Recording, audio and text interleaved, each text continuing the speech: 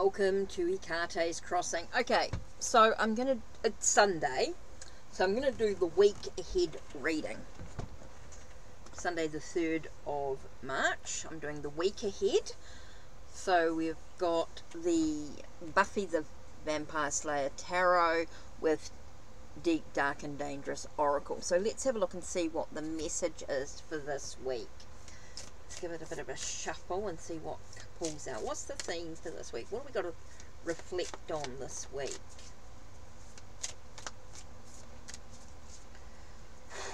Nice deep breath in through your nose, out through your mouth, thinking about what do we need to reflect on this week. Let's have a look.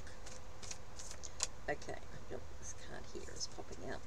So we're going to begin with 3 of Pentacles. Okay, so we're looking at our skills, our abilities, maybe feeling like we need to be supported to expand and grow in regards to our what we want to create in our life. So it does feel like there is that sense of reflecting on our skills and abilities. What are we able to do? What's our capabilities? What are we capable of this week? I think that's what we've got to reflect on. So here we've got the 6 of Pentacles, and it's all about harmony, but also about that sense of give and take in your life, in regards to your skills and abilities. How much are you giving of yourself in regards to your talent? It's very important to have that sense of harmony, making sure you receive as much as you're giving out. You have that sense of harmony. Very, very important this week to reflect on your skills, your abilities, your talents, how, what are you capable of, and making sure you've got that give and take, making sure you're receiving as much as you give. You have that sense of harmony in regards to it. And I think sometimes we can sort of give. There are times when we need to give unconditionally, but there's also the time we need to be able to receive as well. Super important. Okay, we're looking at cycles. We've got the moon here, and I'm getting very much about your cycles, your sense of phases, your stage you are in your life right now. What are you afraid of? Sometimes we're our own worst enemies in regard to our skills, our abilities, to how much we give away of ourselves as well. We need to sort of, I get a sense about learning about boundaries this week as well is going to be very important. Trusting our intuition, being able to resurrect who we truly are. I think there's a sense of sometimes we need to act with discernment with things that are going on in our life. I'm getting that sense of acting with a little bit of discernment. Don't get too wound up in the dramas and things this week.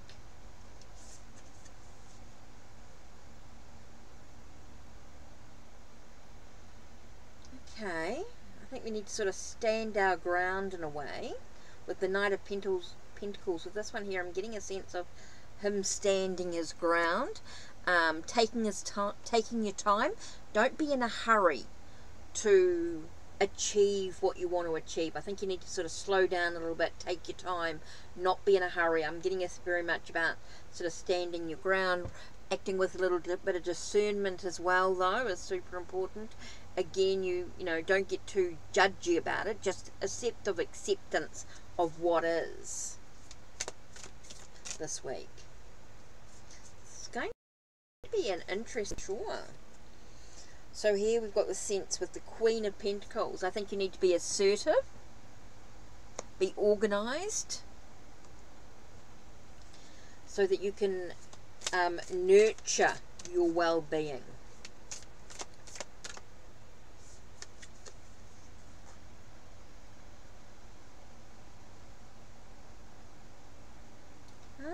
Nine of Chalices. So there is that sense of your wish being fulfilled this week. Okay, so if you can, I think it feels very much as if you recognize your skills and your abilities. Okay, recognize your skills and abilities. What are you actually capable of? But make sure that you are receiving as much as you're giving out. Allows you that sense of maybe facing your fears in some way. Facing, you know, what are you afraid of? Maybe you need to act with a little bit of discernment. Don't get too judgy about it. Don't be harsh or critical about it. Maybe you need to allow yourself the ability to just take your time. Don't rush into things. Just take your time. Allow yourself to sort of nurture your well-being so that your wish can be fulfilled. I feel it's very much about fulfilling your goals, your wishes, your dreams. I think that's super important there. So it's interesting. So I think there's a lot of challenges this week. So let's have a look at the deep, dark and dangerous. What's deep, dark and dangerous going to tell us about the week? Ooh! Okay. Being in service. But again, I get that sense of being careful about not giving too much of yourself away. I think you need to make sure, and I know you've got the Six of Pentacles there, which can be about harmony, about charity, about giving. But you also need to receive. And I think the service card reminds us that an exchange of service could be really important in some aspects. Making sure that you're appreciated for what you do.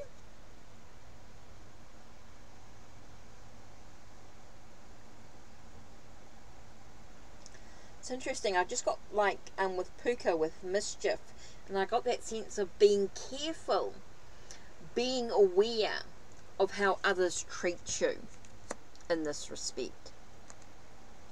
That's why I keep getting this sense about boundaries. I think it's very important to be aware of how others treat you in the situation.